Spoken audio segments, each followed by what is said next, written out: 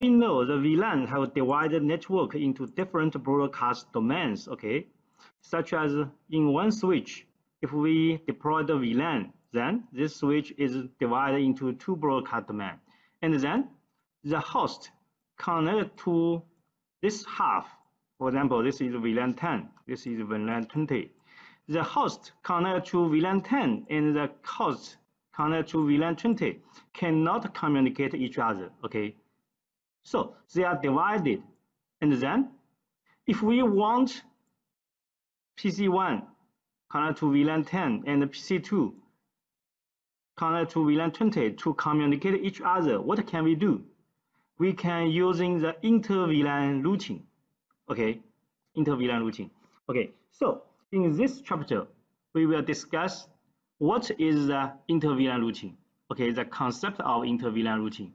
And then we can see two solutions configured for inter-VLAN routing. Okay, one is dependent on the router, and another is using layer 3 switches. Okay, and then we will discuss how to configure inter-VLAN routing. Okay, first, the disadvantages. In this scenario, there is one switch. Okay, on this switch, we deployed two VLANs, VLAN 100 and VLAN 200. And then there's a host connected to certain VLANs. And then VLAN 100 is one broadcast domain, and the VLAN 200 is another broadcast domain. And then these two hosts can communicate each other, can sending broadcast each other. And these two hosts also can sending broadcast each other. But the host between these two broadcast domains cannot communicate each other, okay? This is the disadvantages. How to solve this problem? We're using inter-VLAN routing, okay? In the inter-VLAN routing, we just deployed a router, okay? In the router. And then in the router, connect two interfaces, one interface to this VLAN and another interface to this VLAN, okay? I think this is a traditional routing model, okay? One router and then two interfaces, okay? And one interface connected to one switch. Of course, this is a logical switch, VLAN 100, okay? And another is another logical switch, that's VLAN 200. And then the host connected to VLAN 100 and VLAN 200 can communicate each other. Of course, this is a layer 3 communication, okay? The router is a layer 3 forwarding, okay? And then if we want, of course, this is too logical. And then one logical switch needs one physical connection, okay? And then if we can simplify this, we use one physical connection, and there's many logical connections in this physical link. What's this? This is a trunk, okay? Using the trunk, the concept of a trunk. On this trunk, multiple VLANs can communicate use this physical link, okay? This is, we also think, single arm routing, okay? Single arm routing. There's only one physical link, okay? Then the packet from one broadcast domain to another will sending to the switch, but the switch is divided into two logical, okay? So can only forwarding to the host, to the IP address in the same broadcast domain, okay? That's router A. And the router A will sending to another logical interface and then forwarding out. Okay, this is a model of one single arm routing, okay, one arm routing, okay. And then how to configure this? Okay, the configure this, we can create VLANs, okay. These two interface is assigned as the access interface, okay, access port, and then assign VLANs, assign certain VLANs. And this link, because the traffic between two VLANs should all passing through this. So this interface should configure as a trunk, And then on these routers, we also need to terminate two VLANs, work as the gateway of two VLANs. So on this physical interface, we should deploy two logical interfaces. One logical interface terminate VLAN 2 and another logical interface terminate VLAN 3. And then we can see how to configure it. First, the configuration of the switch. On switch, we just create two VLANs and then assign gigabit 001, 002 as the access port, okay, access port, and then certain VLANs. And this interface is connected to router, should carrying traffic of these two VLANs, okay. So configure this port 003 as the trunk, and then allow pass VLAN. Of course, you can specify all, that's all VLAN can pass, but now we only need to pass these two. You can list these two, allow pass VLAN 2 and 3, okay. This also can be work, okay.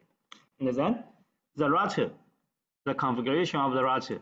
The router should configure two gateways for these two VLANs, okay. So on this physical interface, we should first create a logical interface, okay.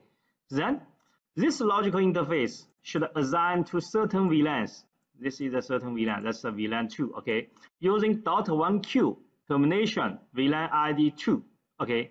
Assign this sub-interface to VLAN 2, okay. And then assign a gateway, the gateway, the IP address for the gateway. And then another interface, another logical interface is the same, the VID and then the gateway address, okay.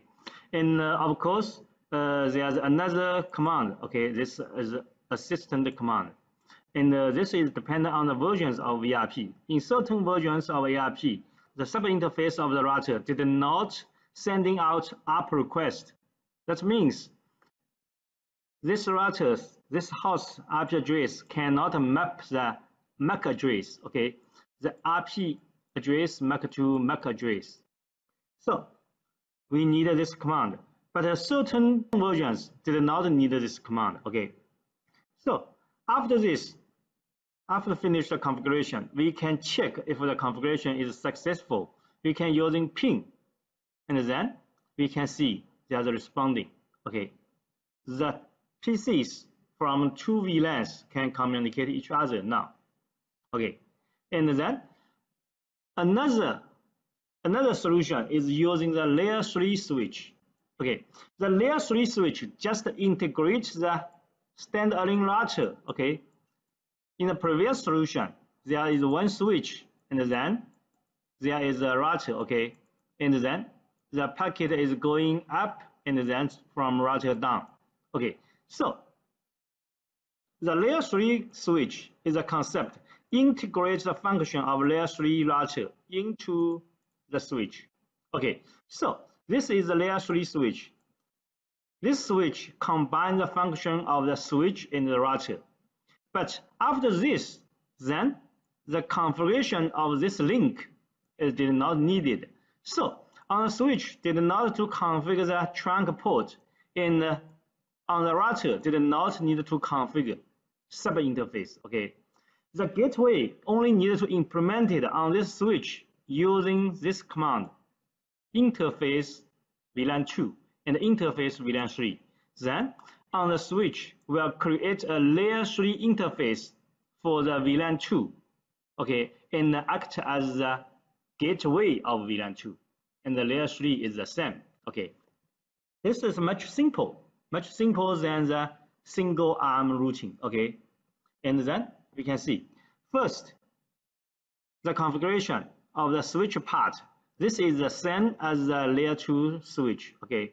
First, create the VLANs, and then these two interface configured as the access interface, okay. 001 and 002 as the access interface, and then two VLANs is assigned. And the trunk interface now is not appear, okay, is not appear in this solution. And then we need to configure the gateway. The gateway configuration is also configured on the layer 3 switch, just using the interface VLAN if2, and then configure the gateway IP address. And then the interface the VLAN if3, then configure the gateway IP address. Okay, that's finished. Okay, then we can check if these two PCs can ping each other, of course, they can ping each other, okay? And then there's two questions, okay? What is the purpose of .1q termination VID command? Okay, this command is used for the single arm routing, okay? And this is configured on the router, okay? Using it to assign the sub-interface to certain VLANs, okay? This is the command, okay? The second, what is required to configure on switch to allow VLAN traffic to be forwarded to the configured sub-interface? Okay, this is a single arm routing. Okay, if on the switch and the router, this connection, this physical connection should be trunk, okay, should be trunk. All the VLANs that want to be routed by the router should allow pass on this link, okay? Okay, this is the configuration of the switch should be configured this interface as trunk, okay?